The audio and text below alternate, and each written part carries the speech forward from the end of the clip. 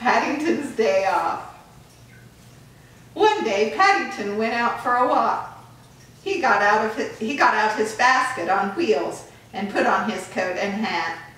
He wanted to see his friend, Mr. Gruber, who owned the shop in Portobello Road Market. Mr. Gruber made them some cocoa. Paddington had some buns to eat.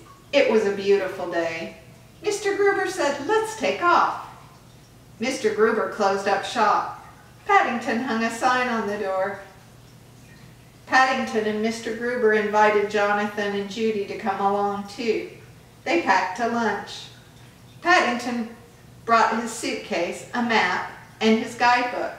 He also brought opera glasses. Mr. Gruber pointed out lots of things as they passed by the stores and cafes. Paddington stopped to say hello to everyone they saw along the way. Mr. Gruber led them through a gate into a park. Paddington was amazed. There was so much to see and do. They stopped for lunch by the lake. Paddington dipped his paws into the water while he ate his marmalade sandwich. At the amusement area, they played on the slide and the swings. Then Mr. Gruber said, "What's that sound?" They all stopped to listen. They heard music playing. They walked farther into the park and found a little bandstand. A band was playing. Mr. Gruber found some empty chairs. They all sat down. Mr. Gruber read the program. They are playing a famous surprise symphony. Paddington loved surprises. He wondered what the surprise would be.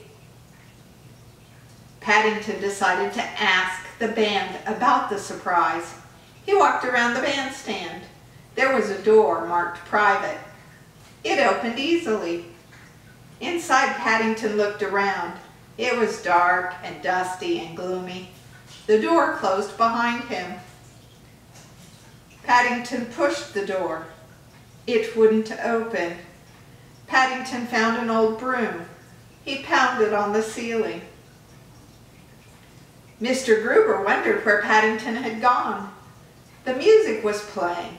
It didn't sound right. Bump, bump, bump. The sound was coming from under the stage. Bump, bump, bump. The conductor jumped. The sound was coming from under his feet. The conductor reached down and opened the door in the stage. "Oh," he exclaimed, "it's a bear." The conductor helped Paddington climb onto the stage.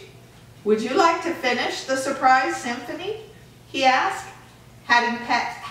He handed Paddington his baton. Paddington waved the baton in the air and then took his bow. Everyone clapped and cheered. It was a surprising end to a most enjoyable day off. Grandma loves you.